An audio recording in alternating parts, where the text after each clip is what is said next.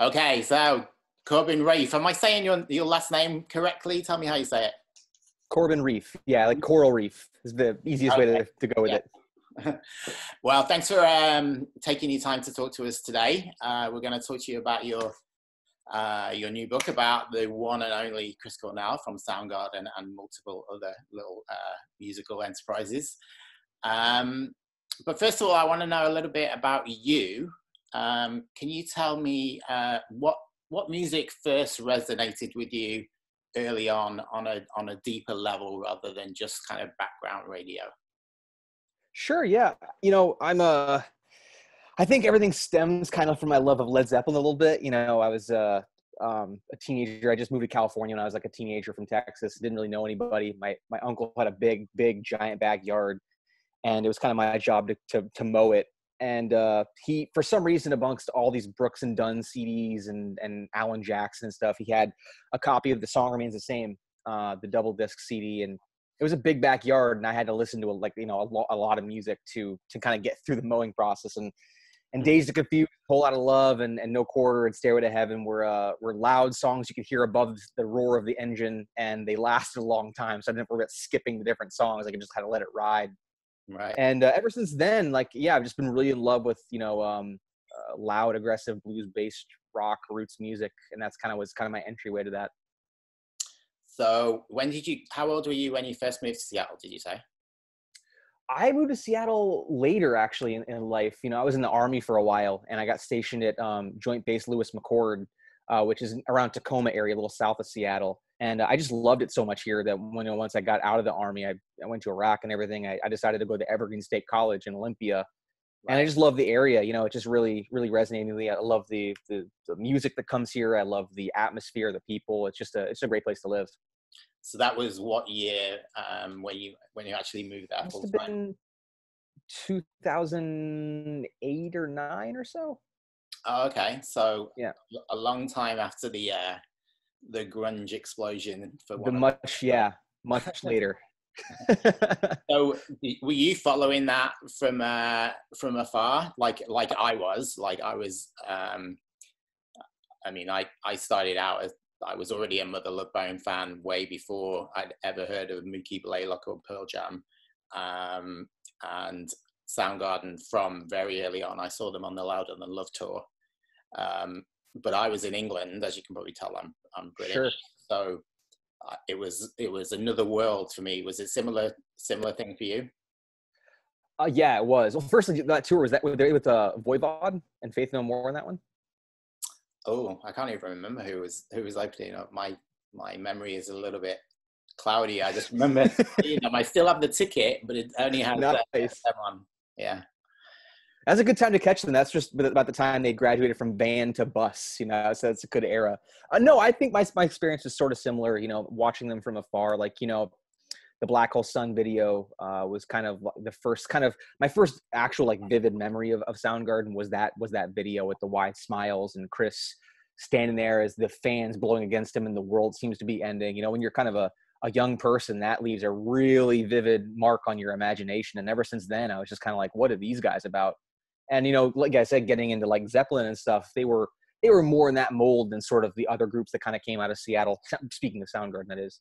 I was kind of thought of Nirvana as sort of like the Beatles with the hooks and the pop melodies, even though the aesthetic doesn't match up. And with the aggressive live act and loud sound, Pearl Jam kind of struck me as the Who. But then you kind of get into Black Sabbath, Led Zeppelin territory with Soundgarden, and man, that's the sweet spot for me. So I was always drawn to them.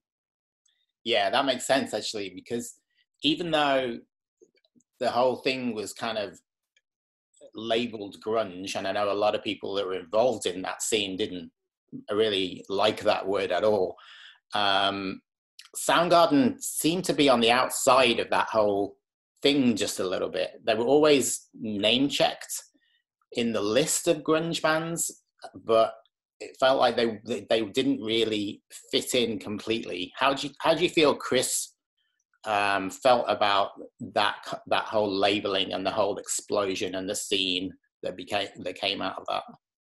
Yeah, it's interesting to kind of ruminate on that because when you look at what the scene was and what it ended up becoming, like to the outside world, those are two kind of vastly different things. Soundgarden was kind of always at the center of it from the beginning. There was this compilation of bands that came out around 1986 or so, put out by this label called CZ Records, and it's called Deep Six. And Soundgarden was one of the bands on there. Green River was one of the bands on there, which had Mark Arm, Stone Gossard, Jeff Ament. Malfunction was one of the bands on there who had Andrew Wood. Yeah. Skinyard had Jack Endino and Matt Cameron.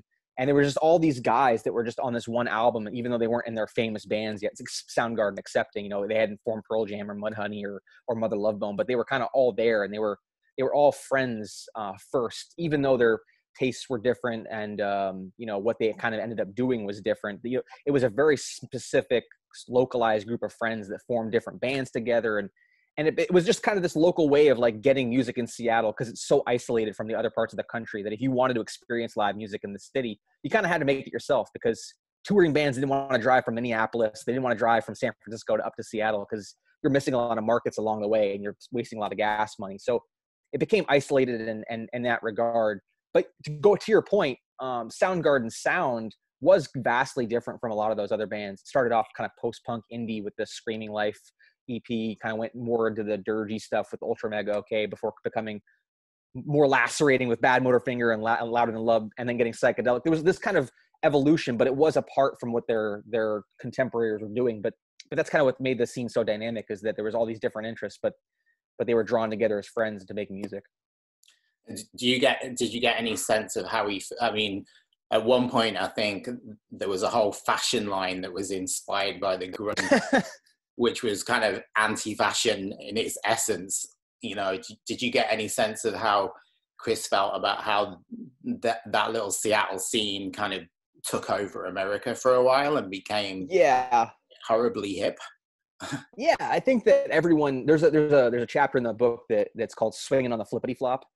And there was a little bit of an absurdist view that the people in Seattle took of, how the rest of the world interpreted, what they were doing. And Swinging on the Flippity Flop was a name that Megan Jasper, the CEO of Sub Pop Records, she just said some names in the New York Times about what the local lingo was around here, making just some bullshit up, just some fake names. And the New York Times ran with it as this completely on the level accounting of what people in Seattle actually spoke like, and they ran this whole article of it, and then they had to issue like a statement saying this wasn't real. And yeah, there was this element of it being taken over by the cultural forces, and charging $500 for a flannel T-shirt and baggy jeans and stuff. And for the people involved in it, all they could do was just kind of shake their head and not protest about it, but laugh and make fun of the things that were going around them, because they were deeply earnest people in a lot of ways. I think that's what kind of made the music resonate so much, is that when you look at someone like Chris or Kurt or Eddie or Lane or Jerry or Kim, like, you didn't get the sense that these people were pretending to be anything except for who they were. And for other people to kind of co-opt that authentic, these authentic people for a purpose that was commercial, it just Chris sometimes said he felt like he was living through a cartoon life. That was kind of the way the phrase he used, and you can definitely understand how you'd come to feel that way. Yeah, for sure. So moving on to the book a little bit, what was when you decided that you were going to write this book? And I think it was immediately after Chris's death, correct? It was shortly after. I wouldn't say immediately, but yeah, it was shortly after. What was your, like, you could have gone a few different ways with what you wanted to include and what you wanted to leave out. What was your initial kind of viewpoint on how you wanted the finished book? Yeah, definitely. That's a great question. After Chris passed, I looked around. Like, my editor was the one who had the idea, and I kind of held off for a little bit, because it was soon, and his death really affected me, like in a real. Obviously, I wrote a book about him, and it affected me in a real profound way, just because he just seemed like the kind of guy who, he was so strong and powerful, he had that voice, and he had so much going for him. And he'd recently reunited with Audioslave and did the Temple of the Dog reunion, was on the road with Soundgarden. And it was just so unexpected. I just didn't see it coming. Yeah. And then, I made I paid my respects to his final resting place, and I decided to kind of think about it some more and agreed to do it. And when I decided to do it, one thing that kind of propelled me to take on this project was I looked around and there was books about grunge, there was books about Nirvana, there was books about Pearl Jam, there was books about the Northwest music scene. And except for like one book that had been written about Soundgarden back in like 1997, there just really wasn't anything about Chris or that band that was kind of out there that kind of told that full story of, you know, what they did in their career and what Chris did throughout his life. Yeah. And I felt like that record was missing. And so when I was thinking about, you know, writing the book, I really kind of wrote the book about, you know, what I would want to learn about Chris Cornell. And for me as a music journalist, that was always going to be the music first. I mean, his life was an extraordinary life, and there was a lot of extraordinary circumstances that, you know, that he processed throughout his life. But the reason why we love Chris Cornell, the reason why we love artists like him, is because of the music they make that enhances the moments in our own lives. It's an empathetic voice you can go to when you're feeling down or happy or you know, depressed or anxious or euphoric. They're kind of always that music. The Fell on Black Days, pretty, you know, Black Hole Sun, like that. Those songs are always there for you to kind of revisit. So when I thought about the most, you know, interesting portions of Chris, you know, I wanted to kind of get into what kind of artist he was and why he made the art that he did, and that's kind of where I kind of let myself go when I was writing this project. Yeah. So after you decided you were going to do it, what were the first steps that you kind of took to start getting the information together? Yeah, the first steps were obviously reaching out to as many people that knew Chris as I could, and try to interview as many of those people as I could, and interviewed dozens of people. And I interviewed Kim Thiel when I was writing the book for a piece for Rolling Stone that I did, and reached out to some other people, and did as many firsthand original interviews as I could. Artist the Spoon Man, Mark Arm from Mudhoney, just a bunch of people who knew Chris and worked with him and loved him in life, to try to accumulate as much original information as I could. But then as I thought about it, you know, I realized that, you know, as much as I was telling Chris's story as the writer, I wanted Chris to be able to tell his own story because he wouldn't get that chance. So I dug through literally every scrap of interviews I could find that he'd ever given, you know, with on video, in old zines that I kind of had to look up in the Seattle Public Library, the Oral History Project with the Museum of Popular Culture here in Seattle, just Seattle Times archives. Every interview I think Chris gave in his life, I think I've read at this point, just so that I could include his perspectives on things and what he was thinking at different points in his life, so that as people read it and they are following along with his process and the things that are happening to him, they can understand what was going on in his own mind to the extent that I was able to kind of let them into that headspace. And I believe that you did contact family and band members about being more involved in the book. Did you ever get any explanation as to why they chose not to? Yeah, you know, I think it's everyone had kind of different circumstances. You know, for some people it was just too soon. You know, it's still only been about 3 years since Chris had passed, and for a lot of people, that's just he made such a gigantic impact on so many people's lives, and so many people really loved him. And for me as a biographer, you know, I always tried to remain conscious of that, you know, as much as I was writing about, you know, this rock god on stage that so many people adored throughout the world, I was also writing about a real human being who had real family members, real friends that, you know, had a real, you know, stake in his life.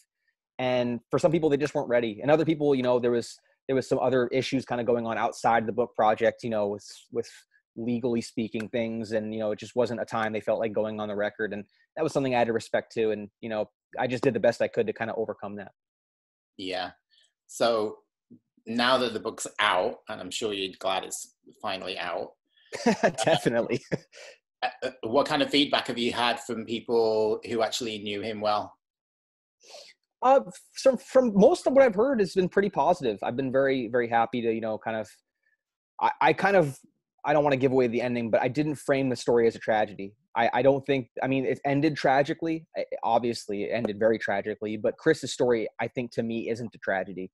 You know, for someone to come out of nowhere in the Pacific Northwest, that part of the country, you know, that no one really cared about. You know, he didn't graduate high school. He was working at a restaurant. He's just this blue collar guy who really had no visions, you know, at a young age that he would become anything like that he became. And to to make art that impacted so many people across the world, to see so much of the world, to meet the Queen of England. I mean, after writing the James Bond theme song, I mean, to play at the first Black president's inaugural ceremony in 2012, you know, those are incredible things. I mean, and it's an incredible life that he led. And I just hope that, I'm glad to have known that, as the feedback I'm getting is that a lot of people are understanding that even though there was a bad end and it was tragic, and we'll always wonder, you know, to some extent, you know, what could have been different or what might have changed or anything like that, that, you know, he led an amazing life and helped a lot of people along the way.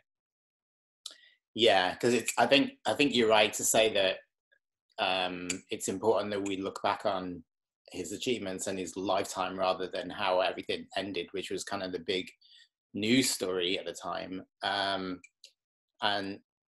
I'm sure you would agree that even though a lot of people remember Chris as this extraordinary singer that nobody really sounded like at all, I think he was quite underrated as a songwriter. And I think your book is gonna kind of help people realize just how talented he was and how varied he could be as a songwriter as well. Would you agree? Oh yeah, absolutely. You know, one of the interesting things is that when Soundgarden started, you know, it originally started as a 3-piece with him on drums, Kim Thayil playing guitar, and Hiro Yamamoto on bass. And to go from like a Husker Du situation where you got a singing drummer to then learning kind of to play guitar while he's in Soundgarden, taking tips from Kim Thayil and kind of honing his craft to the point where then, you know, by the time Bad Motorfinger rolls around, you know, 6 years later, he's playing in altered tunings, different time signatures, writing these really vivid, self-exploratory lyrics, looking California, feeling Minnesota on Outshined.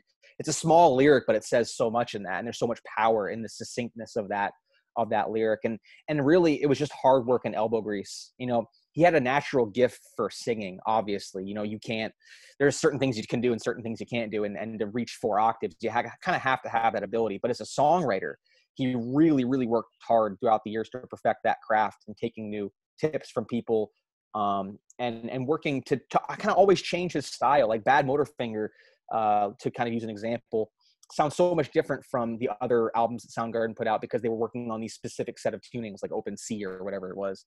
And then go to Super Unknown, and it's totally different. It's, you know, it's psychedelic, it's moodier, it's not as abrasive. But that's a kind of reflection of, you know, what he was kind of doing in life and the interests and the different things that he was thinking about. You know, when he was making Super Unknown, Michael Beinhorn, the producer, you know, was asking him, like, what kind of music do you want to make? Because he was making all these songs that he thought he was making for Soundgarden fans, really metally.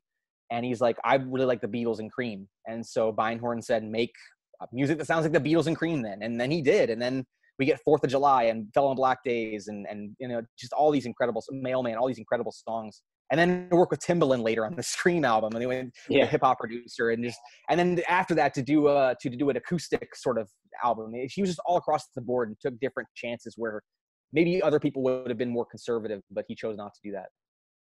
Yeah, and you mentioned the Timbaland project, which I think not everybody loved, shall we say. But do you think it was just something that he had to do, and he had to kind of see where that would take him as an artist, or do you think, like some people were accusing him of kind of selling out and trying to get into the pop world? Which way do you? I think that he was just a person, especially with his solo albums are really interesting because they don't sound like each other at all. And they don't sound like anything that he did otherwise in life. I mean, Euphoria Morning is very moody, but kind of has this ethereal quality to it. Carry On with Steve Lillywhite is very adult contemporary.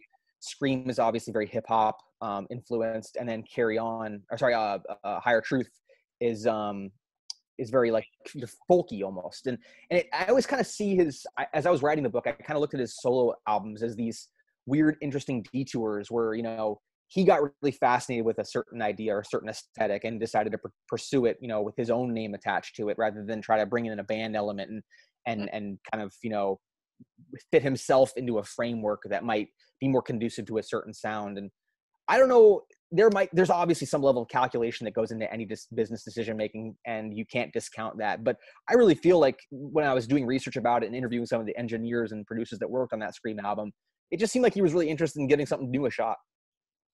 Yeah, for sure. I would completely agree. And even if it doesn't always work out, sometimes it can lead on to something that does work out, and you have to have that process, right? Unfortunately, Absolutely, it has to kind of be in public to a certain extent with it.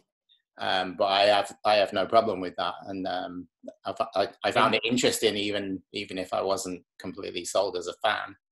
So, and then you might incur the wrath of Trent Reznor along the way, but that's okay. Yeah, well, maybe we shouldn't talk too much about that one, because I know what happened with him and Trent.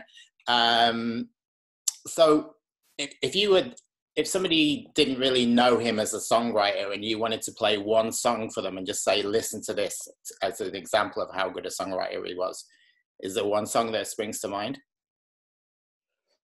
Wow, that's great. That's a really great question.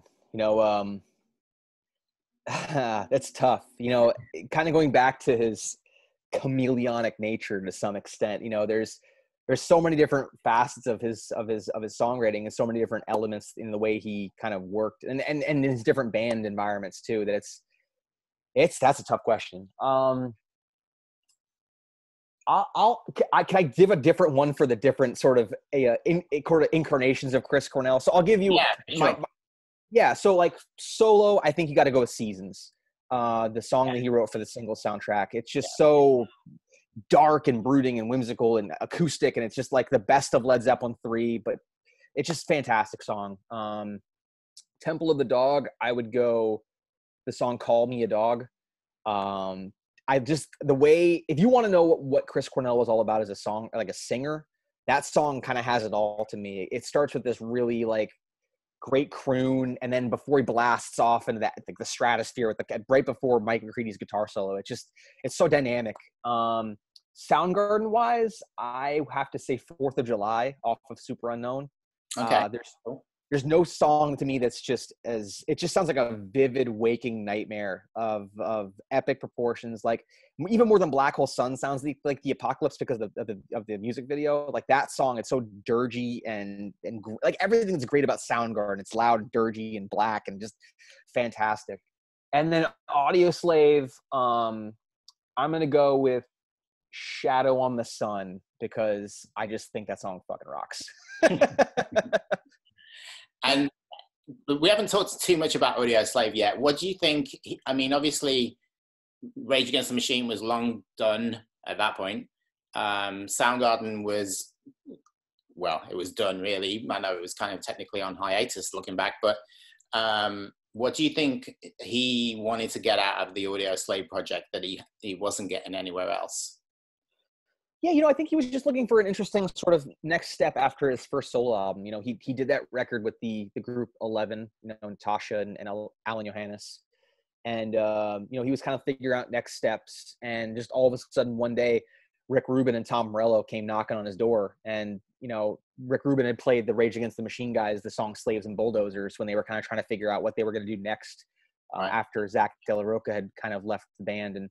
And when that song filled the room, it was just like a light bulb went off, and it's like, oh, we should get Chris Cornell. And so they went out there and had all this enthusiasm, and he had some reservations because they had been such a political band and they had a reputation for mayhem. But, I think that he saw it as an interesting opportunity that came along his way, and it's something that dynamic that he could process. And his one stipulation was he didn't want to play guitar in that band, especially at least for the first record. He wanted to leave the guitar duties to Tom Morello. And I think he just saw it as a different, new challenge and new experience that even if, critics ended up not liking it at the time, I think Pitchfork gave that first album a 1.6, which is just, I mean, how do you do something like that? It's just an amazing record. It was just out of 10? 1.6 out of 10. Yeah. Wow. Okay. Yeah. I mean, Like a Stone, Shadow in the Sun, Getaway Car, Cochise. Come on. 1 point. Anyway, yeah. Anyway, so. You think that was partly, I think around that time, the whole supergroup thing. That's like, there was some bad stuff coming out that would technically be called supergroups. And this was another supergroup. Do you think that was just people not taking it as seriously as they should have? 1000%. It was people were smelling the contrivance in the air about that band. And I think that they were kind of quick to tag them as, you know, lesser than their other groups right out of the box. I mean, being compared against Rage Against the Machine and Soundgarden is a tough mantle to try to lift. And I think they did a really good job of kind of overcoming that. And history has kind of proven that, you know, they were onto something. I mean, they don't sound like either of those two bands. And they became their own unit. And those 3 albums are really, really solid. The first one's, I think, a masterpiece. But the other 2, Revelations and Out of Exile, are really, really fantastic. Yeah, and then obviously he had his solo work, Temple of the Dog, we mentioned. I was lucky enough to get to see them at Madison Square Garden. Oh, nice. And then he did the Timbaland thing. He did the James Bond thing. He always seemed to be like almost up for anything that he felt comfortable with, or even maybe a little uncomfortable. Do you feel he had goals or dreams that he never actually got to achieve? Did you get any sense of what he might have done next? That's a really interesting question. It's really weird as you kind of look back at near the end of his life. You know, he just recently done that Temple of the Dog reunion after the Mad Season reunion, kind of at Benaroya Hall here in Seattle. And then he kind of reunited with, you know, Soundgarden a few years before. He was on tour with Soundgarden.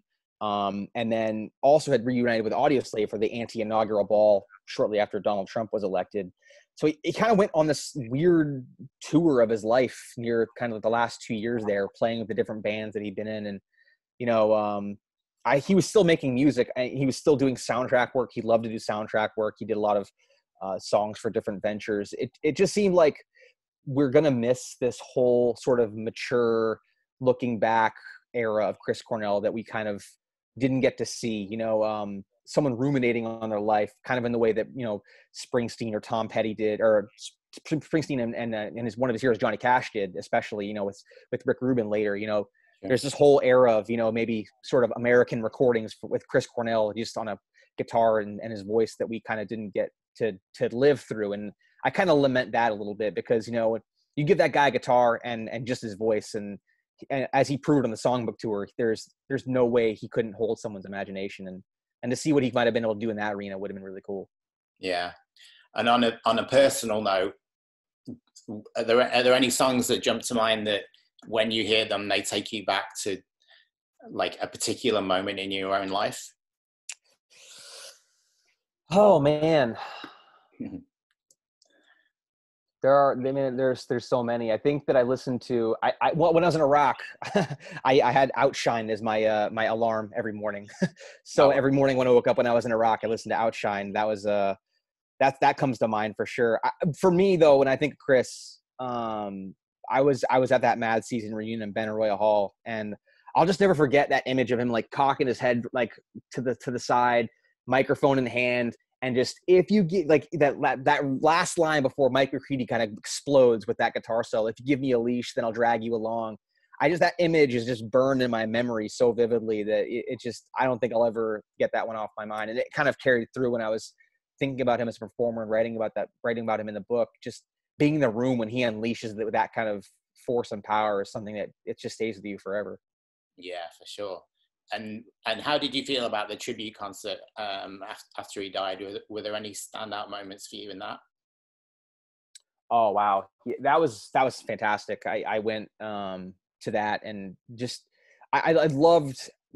I met so many people there that I didn't know, or I kind of tangentially knew, and I ran into so many people and introduced myself, and just the amount of love that was in that room from the fans.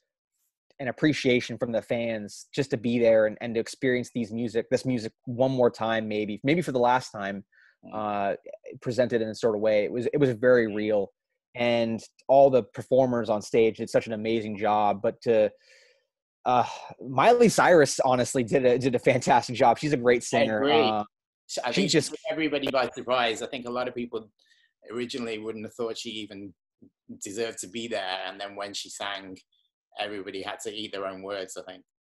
Yeah, Miley Cyrus. Brandi Carlile was another one who brought the house down with Chris Stapleton on Hunger Strike, and then she got to do Black Hole Sun too, which is kind of goes to show you the esteem that the Soundgarden guys have for Brandi Carlile.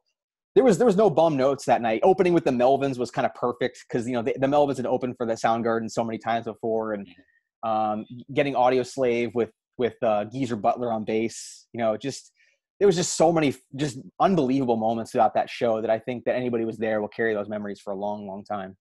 Yeah, for sure. I agree. So one last question. If Chris was around today and you got to ask him one question, what would you want to ask him? Oh man, that's a great question. You know, I don't know. That's a tough one. You know, I'm sure you could sit with him all day asking questions, but I know. That you just need answered. I mean, obviously. Well, but let's leave the big. I mean, obviously the big question is you know, the last question is the big question. But I wouldn't want to ask that. I guess I would ask. That's why I said if he was around today, if he was still here and you got the one question. Sure. You know, Bad Motorfinger is my favorite Soundgarden album. It probably is my favorite Chris Cornell album. And I know that he took a writing trip out to the coast of Washington, this place called Kalaloch, and just kind of sat in a cabin by himself for 10 days. And I just would love to know more about his writing process for that album and how he isolated himself, like why he decided to isolate himself. But besides, he brought a Pomeranian around with him and just wrote songs, banged his head against the wall. And I would just love to know, like, what was going through his mind in that cabin when he wrote, you know, the words to Drawing Flies. And when I was doing the research for that book, that particular section really grasped my imagination. And I would love to know more about how he wrote and how he operated during that particular time in his life. Because he was actually affected a lot by world events too. The Gulf War was happening. He's kind of stopped driving a little bit. So he was riding his bike like 30 miles to the studio every day, and just, you know, it was just a really weird, interesting time for him. And I would love to have learned more about, you know, what was going through his head in that era. Great. Well, congratulations on the book. I'm glad it happened. I think it's long overdue. And good luck with your future endeavors. Do you have anything planned? I got some stuff in the works. I'm not ready to reveal anything cooking yet, but yeah, definitely got some things cooking on. You can follow me on Twitter to see all the developments, just at CORBIN REIFF. Yeah, and thank you so much for having me. It's been a blast talking about Chris Cornell. Yeah, for me too. I've always been a big fan. I saw him live a few times with Soundgarden, with Temple of the Dog, and a couple of times solo. So I never got to see Audio Slave, but that's my only regret. So yeah, thanks for the book and thanks for your time, and enjoy the rest of your day.